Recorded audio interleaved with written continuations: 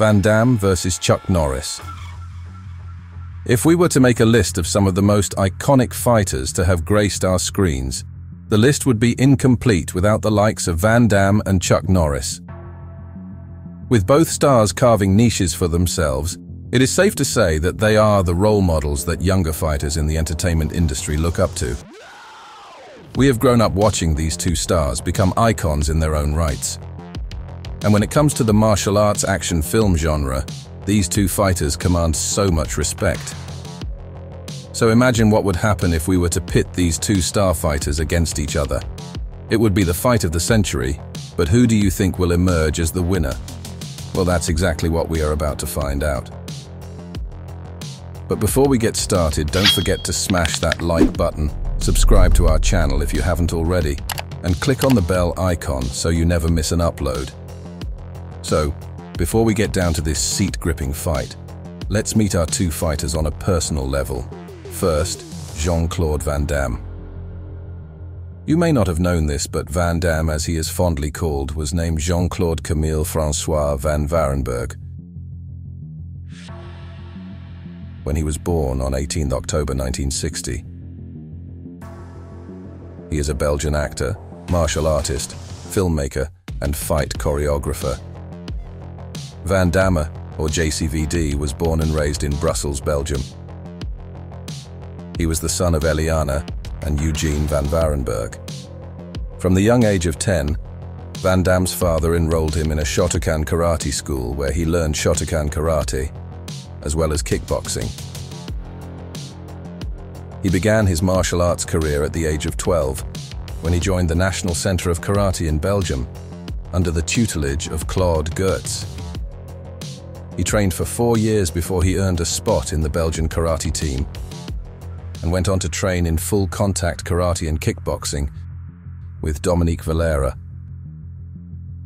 At the age of 15, Van Damme had already begun his competitive karate career in Belgium, and in the space of 5 years, he had compiled a record of 44 wins and 4 losses in both tournament and non-tournament semi-contact matches. When Van Damme was 16 years old, he took up ballet, which he studied for 5 years.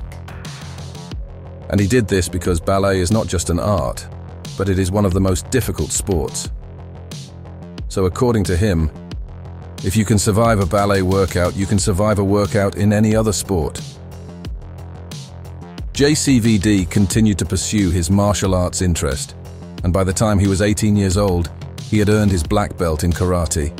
He also began lifting weights to improve his physique, and he did so well that he entered the Mr. Belgium bodybuilding competition and won a title. Later on, in his martial arts career, Van Damme took up Taekwondo and Muay Thai. He competed in several kickboxing matches, with a record of 19 matches, 18 wins by knockout, and 1 loss. By 1982, Van Damme retired from competition. In that same year, Van Damme moved to the United States with dreams of becoming an actor. He started out small with small roles as extras, and his first job was as an extra in the hip-hop dance film Breakin'. Interestingly, at this time, JCVD developed a friendship with Chuck Norris, who was already an action martial art film star. The two started sparring together, and Van Damme even got a job as a bouncer in Norris's bar. Van Damme was able to work in the stunt team in one of Norris's movies, and went on to get small roles in other movies. By 1988, he got his first major role in the movie Bloodsport, and he has been in several action movies including Kickboxer, Universal Soldier, Hard Target, Street Fighter, Maximum Risk, The Expendables 2, and the Kickboxer reboot. Carlos Ray Norris, fondly known as Chuck Norris, was born March 10, 1940, in Ryan, Oklahoma, to Wilma and Ray D. Norris. Contrary to the fierce fighter that we came to know and love, Norris was a child who was not athletic, shy, and scholastically mediocre. While growing up, Norris's father was an alcoholic, and this behavior greatly affected his family financially and also led to the divorce of his parents. And so because of his family's financial predicament and his father's drunken behavior, Norris developed an acutely introverted character that would stay with him throughout his childhood. As a young man, Norris joined the United States Air Force as an air policeman, and he was sent to Osan Air Base in South Korea. It was there he acquired the nickname Chuck and began his training in Tang-Soo-do. After being discharged from the US Air Force in 1963, Norris applied to be a police officer in California. But while he waited to be called, he opened a martial arts studio. He began to take part in martial arts competitions, and at first, he was losing his matches. However, after a few years, Norris began improving and counting his wins. He won several championship titles and even defended his title as world champion at the International Karate Championship. By 1969, Norris made his acting debut in the Dean Martin film titled The Wrecking Crew. He also worked with Bruce Lee in the widely acclaimed martial arts movie Way of the Dragon. He played other small roles until he landed his first starring role in 1977 in the movie Breaker. He starred in other action martial arts movies including Good Guys Wear Black, A Force of One, An Eye for an Eye, Code of Silence, Delta Force 2, Forest Warrior, and The Expendables 2. Norris founded two major martial arts systems, the American Tang-Soo-do and Chuck Norris system. He studied other forms of martial arts to develop his own, including Shotokan, American Kenpo, Kyokushin, Judo, Brazilian Jiu-Jitsu, Arnis, Taekwondo, and Hapkido.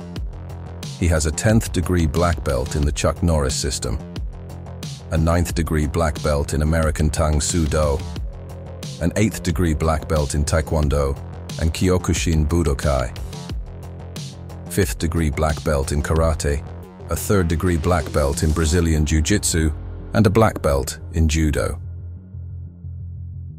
So now that we have met these two iconic martial artists, the time has come to determine which one of them will emerge as the winner in a one-on-one fight. As always, to decide the outcome, we'll be judging our fighters across 4 major categories. These are fighting pedigree, physique, skills, and improvisation. For each category, each fighter will be awarded a maximum of 10 points, and the fighter with the higher cumulative points will be declared the winner. Let the fight begin. Fighting pedigree. When it comes to their fighting pedigree, it is very difficult to distinguish these two fighters as they are both very accomplished. But for the sake of this fight, Chuck Norris wins this round with 10 points. This is because he has 7 black belts in different martial arts, and he has a martial art that he personally developed. And Van Damme gets a close 9 points. Physique. For their physique, we will be judging both fighters when they are still in their prime. With a height of 1.7 meters and a weight of 80 kilograms, Van Damme was nothing but pure muscle, while Chuck Norris had a height of 1.78 meters and a weight of 70 kilograms.